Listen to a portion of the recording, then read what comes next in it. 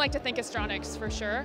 We had great partners who met with us regularly, responded to us when we had questions, so we really liked working with them. And everybody at Astronics. Astronics is a great team. I highly recommend for future 191 students to work with them. They really know how to work with students. It's been an amazing experience. I can't say enough good about it. They are just amazing teams.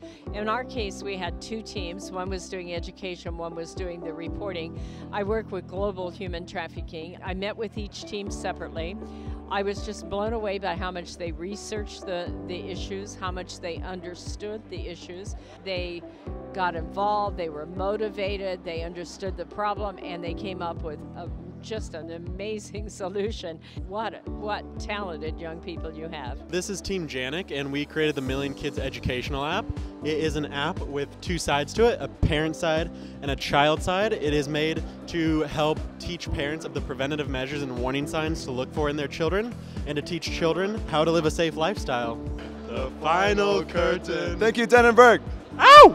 So our project was to develop an Alexa skill for UCI. For us, it did feel like there was always kind of a time crunch on hand, because this was definitely a pretty complicated thing that we were asked to do by our sponsor. But I think we're happy with where we've been able to get it.